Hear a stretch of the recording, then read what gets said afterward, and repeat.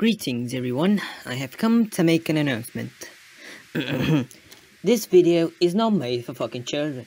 It's meant to be enjoyed by a general audience, but mostly people over the age of 13.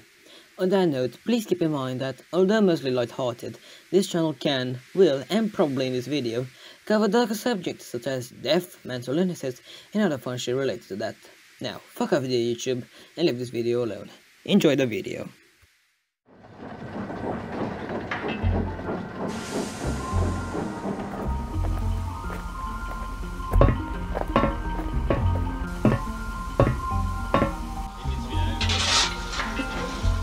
Fire escape.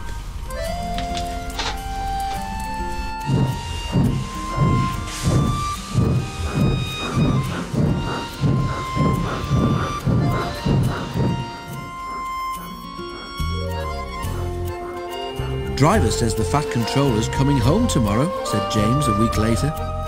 Gordon grunted. He wasn't anxious to see the fat controller.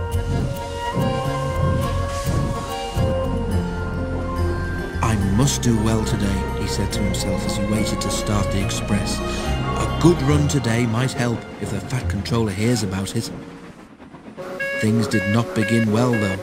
Thanks to a last-minute passenger, they were late starting, which meant that Gordon missed his path at the junction and was delayed there too.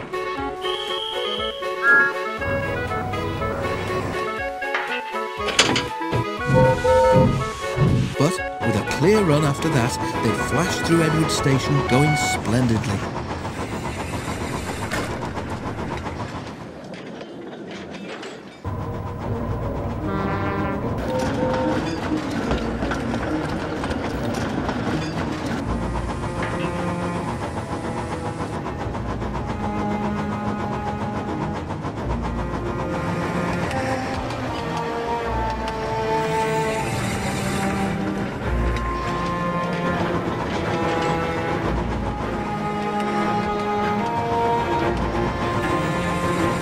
They were halfway up the hill when there was a clatter beneath Gordon's cab. Suddenly, he felt a blast of cold air in his middle, as if there were a gap between his boiler and the cab. Oof! He gasped. What's happened? The fireman looked at his fire. There was a gaping hole in the middle, where the fire bars had collapsed and a large part of the fire had disappeared. You've lost part of your fire, Gordon, the fireman explained. What a place to do it. Already Gordon was feeling weaker. Without a full fire, his steam pressure and speed fell quickly. But his driver knew what to do. Find the biggest piece of coal you can and put it across the hole, he told the fireman. That will stop some of the cold air from getting in, and we'll be able to hold steam better. But hurry, or the hill will beat us. The fireman hurried. A large lump of coal lay near the front of the tender. Quickly he moved it into place with his shovel and a long steel bar. Gordon felt better at once. Now build the fire gently round the edges, said the driver, and, as the fireman did so, the driver adjusted Gordon's controls to make the best use of his steam. Right, Gordon, he said when the fireman had finished. Now it's up to you. Gordon tried his hardest, but it was tough going. I must do it, I must do it, he told himself as he pounded up the hill. He had stuck here once before and was determined not to fail again. Poor Gordon was getting very breathless. I will do it, I will do it, he panted, but he was careful not to pant too loudly in case he blew away what was left of his fire.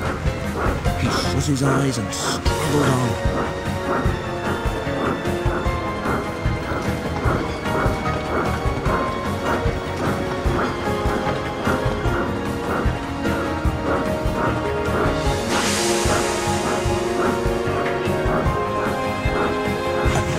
Gordon felt that the slope was easier to climb. Cautiously, he opened one eye. Yes, he was nearly at the top. I've done it! I've done it! He gasped triumphantly. The fireman mopped his brow. That was splendid, Gordon, he said. And now you deserve a rest.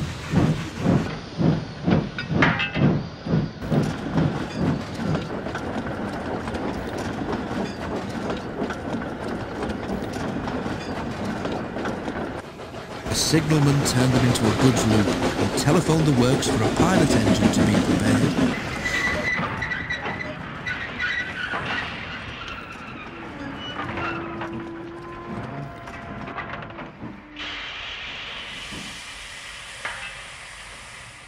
While they waited, the passengers got out and told Gordon what a useful engine he was.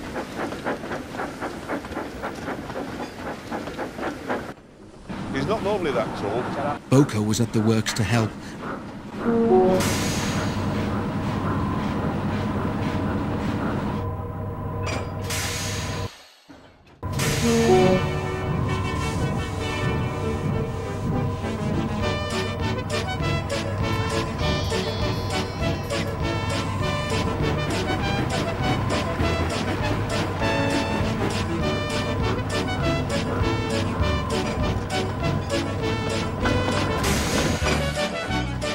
The 2 engines finished the journey without further trouble.